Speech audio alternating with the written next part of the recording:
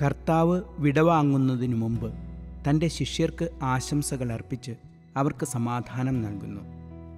കർത്താവിൻ്റെ സമാധാനം, ഞാൻ നിങ്ങൾക്ക് സമാധാനം തന്നിട്ട് പോകുന്നു, എൻ്റെ സമാധാനം ഞാൻ നിങ്ങൾക്ക് നൽകുന്നു, ലോകം നൽകുന്നത് പോലെയല്ല ഞാൻ നൽകുന്നത്.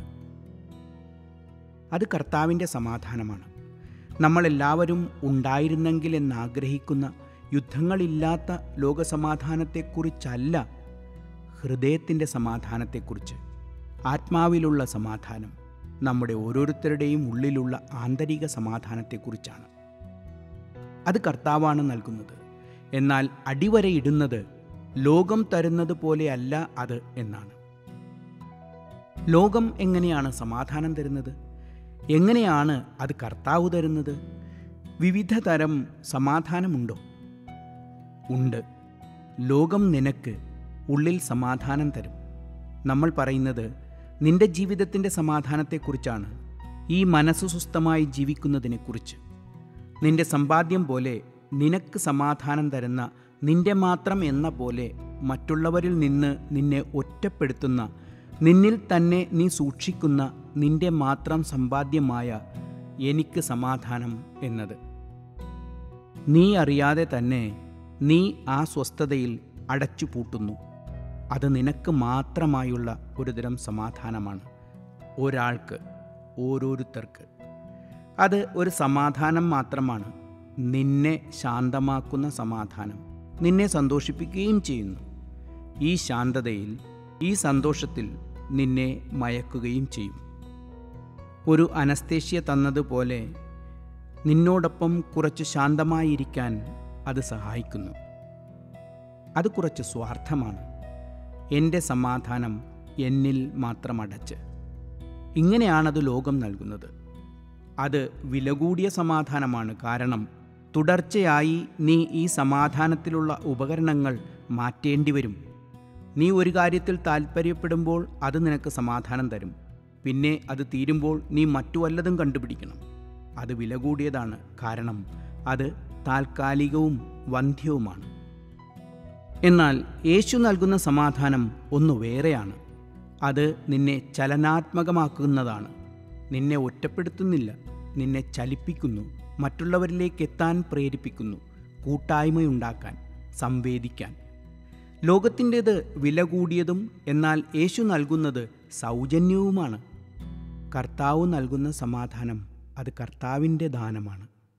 അത് ഫലം നൽകുന്നതാണ്, നിന്നെ എപ്പോഴും മുന്നോട്ട് നയിക്കുന്നതാണ്. എങ്ങനെയാണ് ലോകത്തിലെ സമാധാനവും കർത്താവ് നൽകുന്ന സമാധാനവും എന്ന് എന്നെ ചിന്തിപ്പിക്കുന്ന സുവിശേഷത്തിലെ ഉദാഹരണം, വിളവ് അറപ്പുരയിൽ നിറച്ചുവെച്ച് വീണ്ടും അറപ്പുര വലുതാക്കി പണിയാൻ ആലോചിച്ച് അങ്ങനെ ഞാൻ ശാന്തമായി കിടന്നുറങ്ങും, ശാന്തമായി ജീവിക്കാം എന്ന് ചിന്തിച്ചയാളെക്കുറിച്ചാണ്. മൂഢ, ദൈവം പറഞ്ഞു, ഈ രാത്രി നീ മരിക്കും. അത് പെട്ടെന്നുള്ള ഒരു സമാധാനമാണ്. അത് നിനക്ക് അപ്പുറത്തേക്കുള്ള വാതിൽ തുറക്കില്ല. എന്നാൽ കർത്താവ് നൽകുന്ന സമാധാനം അത് തുറന്നതാണ്. അവൻ പോയിടത്തേക്ക്, സ്വർഗത്തിലേക്ക് തുറക്കുന്നതാണ്. ഇത് നമ്മെക്കുറിച്ച് ചിന്തിക്കാൻ സഹായിക്കുമെന്ന് ഞാൻ വിശ്വസിക്കുന്നു. എന്താണ് എൻ്റെ സമാധാനം? എവിടെയാണ് ഞാൻ എൻ്റെ സമാധാനം കണ്ടെത്തുക? വസ്തുക്കളിൽ, ആരോഗ്യത്തിൽ, എൻ്റെ യാത്രകളിൽ? എന്നാൽ ഇപ്പോൾ ഇന്ന് യാത്ര ചെയ്യാൻ കഴിയില്ലല്ലോ. സമ്പാദ്യങ്ങളിൽ, ഒരുപാട് വസ്തുക്കളിൽ? അല്ലെങ്കിൽ സമാധാനം കർത്താവിൻ്റെ ദാനമായ ആണോ ഞാൻ കണ്ടെത്തുന്നത്? സമാധാനത്തിനായി ഞാൻ വില കൊടുക്കണോ അതോ സൗജന്യമായി കർത്താവിൽ നിന്ന് സ്വീകരിക്കണോ? എങ്ങനെയാണ് എൻ്റെ സമാധാനം? എനിക്കെന്തെങ്കിലും പോരാതെ വരുമ്പോൾ ഞാൻ ദേഷ്യപ്പെടാറുണ്ടോ? അത് കർത്താവിൻ്റെ സമാധാനമല്ല. അത് ഒരു തെളിവാണ്. ഞാൻ എൻ്റെ സമാധാനത്തെക്കുറിച്ച് സ്വസ്ഥനാണോ? ഞാൻ ഉറങ്ങിപ്പോകുന്നോ? അത് കർത്താവിൻ്റേതല്ല. മോശമായ നിമിഷങ്ങളിലും ബുദ്ധിമുട്ടുകളിലും എന്നിൽ ശാന്തതയുണ്ടോ? അത് കർത്താവിൻ്റേതാണ്. കർത്താവിൻ്റെ സമാധാനം ഫലഭൂയിഷ്ടമാണ് എനിക്കും. കാരണം അത് പ്രത്യാശ നിറഞ്ഞതാണ്, സ്വർഗത്തിലേക്ക് കണ്ണുനട്ടതാണ്. ഇന്നലെ ഞാനിത് പറയുന്നതിൽ നിങ്ങൾ എന്നോട് ക്ഷമിക്കണം. എന്നാൽ അത് ജീവിതത്തിലെ കാര്യങ്ങളാണ്, എനിക്ക് ഉപകാരം ചെയ്യുന്നവയാണ്. ഇന്നലെ ഒരു വൈദികനിൽ നിന്ന് എനിക്കൊരു കത്ത് കിട്ടി. ഒരു നല്ല വൈദികൻ. നല്ലവൻ എന്നോട് പറഞ്ഞു, ഞാൻ വളരെ കുറച്ചേ സ്വർഗത്തെക്കുറിച്ച് പറയാറുള്ളൂ എന്ന്. നീ കൂടുതൽ സ്വർഗത്തെക്കുറിച്ച് പറയണം. അവൻ പറയുന്നതിൽ കാര്യമുണ്ട്, ശരിയാണ്. അതുകൊണ്ടാണ് ഇന്ന് ഞാൻ ഇത് അടിവരയിട്ട് പറയാൻ ഉദ്ദേശിച്ചത്. സമാധാനം, യേശു നമുക്ക് നൽകുന്ന സമാധാനം ഇപ്പോഴത്തേക്കും ഭാവിയിലേക്കുമുള്ളതാണ്. അത് സ്വർഗം ജീവിച്ചു തുടങ്ങാനുള്ളതാണ്, സ്വർഗത്തിൻ്റെ സാഫല്യത്തോടെ. അതൊരു അനസ്തേഷ്യയല്ല, മറ്റേതതാണ്. നീ നിന്നെ തന്നെ ഈ ലോകവസ്തുക്കളാൽ മയക്കി, എന്നാൽ അതിൻ്റെ വീര്യം കഴിയുമ്പോൾ നീ വേറൊരെണ്ണം എടുക്കണം, പിന്നീടൊരെണ്ണം, അങ്ങനെ പോകുന്നു.